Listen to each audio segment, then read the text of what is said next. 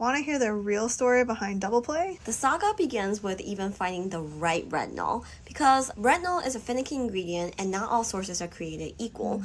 There are a lot of ingredients out there that claims to encapsulate it and stabilize it, but that doesn't mean it's true or it still works. So after we know that our encapsulated retinol works, we decided we wanted it all. We wanted this retinol to not only serve for face benefits, but also the eye area. But not all retinols are safe for eye area use, which means we actually got it dermatology tested and approved for the eye area. So that's step 2. And after all of that is done, the saga continues and we have to validate that it works and delivers the benefits that we want it to. So we have to put it through a clinical test, and what we get is 2 years later, we finally get the results and they're beautiful.